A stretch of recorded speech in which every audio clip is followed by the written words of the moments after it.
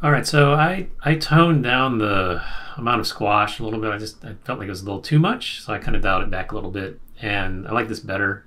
Sometimes it's better to get a little further than you need to, and you can always dial it back rather than try to have to push things further than you want to go. So let's put the head turn in here now.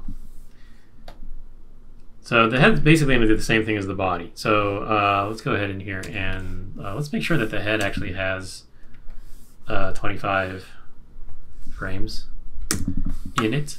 And there's a couple things I want to do right off. There's a lot of things to keep track of right now. And if I think about turning the head the same way I turn the vest, I'm going to take this face and slide it back and forth, and probably scale it a little bit or squish a little bit. Same thing with the hat. And each of these whiskers and ears I can do the same things with also. And I want to think in terms of like being as optimal as I can and sort of getting as much bang for the buck as I can out of moving things. These things are probably going to all move. These two whiskers in the ear on this side, sort of like one plane of the head, more or less. They're attached to this outside edge of the ball. And the same thing, the ball of the head. And the same thing for this. So I can kind of group these all together to animate them as one piece. But grouping, like I mentioned previously, you never want to group anything if you're going to animate it, because groups don't animate. So I just want to nest them inside of another symbol and sort of combine them all into, it goes like the near whiskers, I guess we could say. So they're all, these three things are selected. I'm going to convert to symbol, and I can call this near whiskers. And then the same thing, now they're in my library. Same thing over here. These will be my far whiskers. And let me save this now as number 3, because this is like my head turn, and I guess I can start labeling what these things are, because I need to roll back, because sometimes numbers don't really tell me what stage I'm in. All right. So now I've got a fewer layers in my timeline to wrangle, and that's can be a good thing. So I think I'm ready to turn the head. So let's go back and think about what we want to do. So at frame 1 and 25, the head is going to be kind of facing us more, and then on 13 it's going to be turned away, like almost like a side view profile, and then on the other something more like a front view, so, or 3/4 view. So we can notate that. Before I forget, I'm going to put that timing, I'll call this notes. And on, what did I say, 1 and 25, they're going to be like 3/4 view. And then on 13, it'll be more like a side view. And it's not going to be totally side view, but it'll be sort of close to it. All right, and I guess before I get too much further along, I should probably just animate the gross position of the head to the body, the broad movement. Remember, you always work broad to fine, your broad strokes first. So let's take care of that before we do anything else, because that'd probably make it things a lot easier.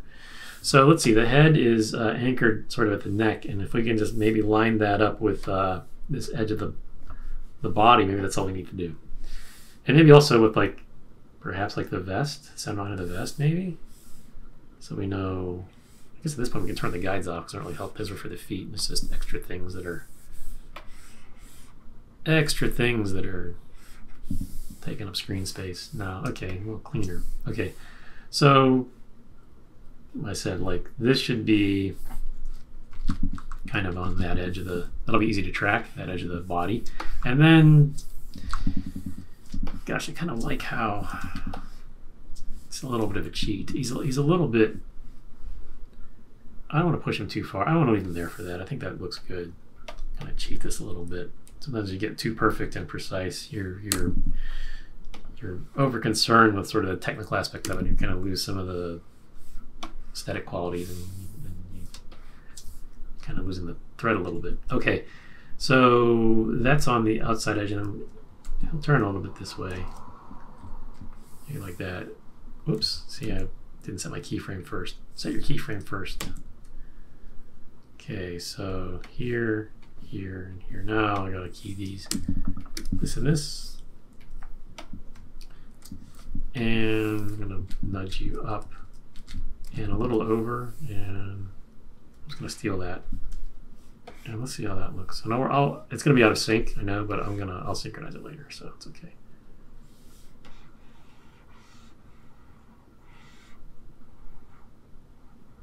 Oh yeah, okay. That's good thing I looked at that. He should be like way over here.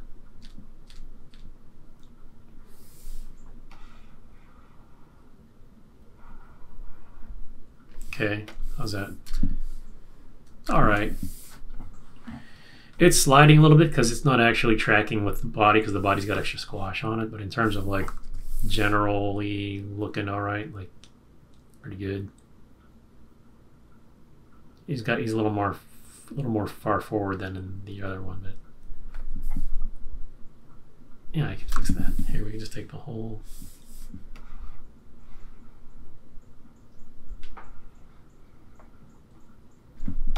Just not push him that far forward, just knock him back a little bit.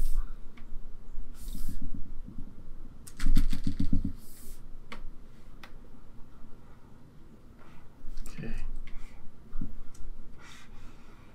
It's a little better. Okay. So I'm looking at in terms of his left, right, I can live with that now.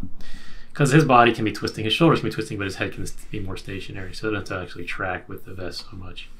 So now I just need to make sure that it's tracking with the overall contour of the body, because it's definitely not doing that right now. And by that I mean, you know, the squash and stretch on the body. If we look at the anchor point of the neck right there on that outside tangent, it's there and a little low there. I guess that's what we want to fix those things. And it's okay there.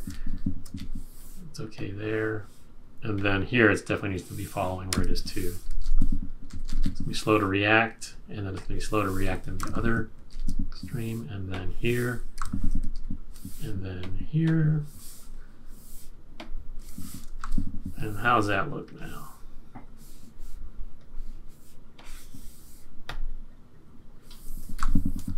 Okay, so I'm only looking at the up-down and a little bit of the, there's no twist on it right now, but the head turn is going to happen. So let's put that in there.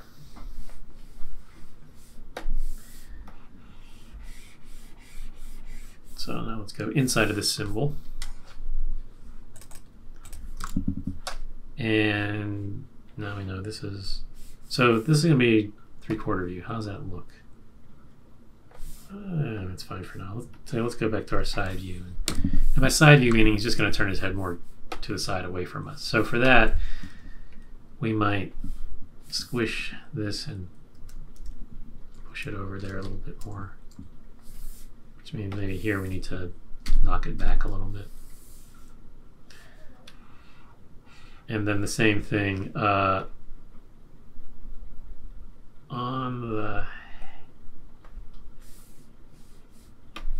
those look pretty good there. Maybe we can just nudge them out a little bit.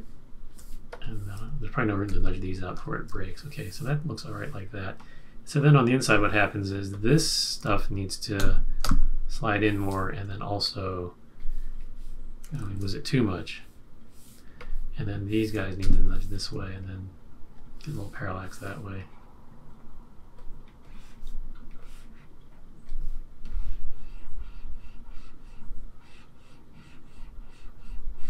And the hat needs some help. All right, so the hat needs to,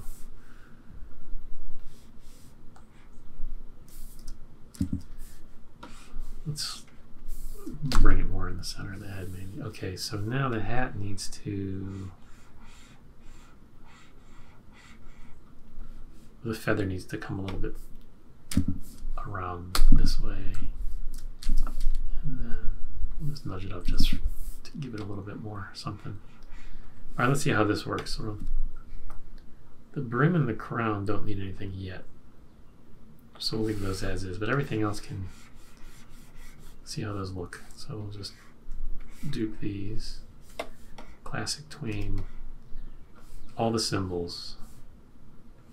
So this, the brim is a shape, and I want to remember that. Shape, tween. There's a reason for that, I'll show you later. I want to be really obnoxious so I don't forget. If you classic tween a shape, you get garbage, and Animate will let you do it for some reason. It still doesn't let you do it, and you don't ever want to do it.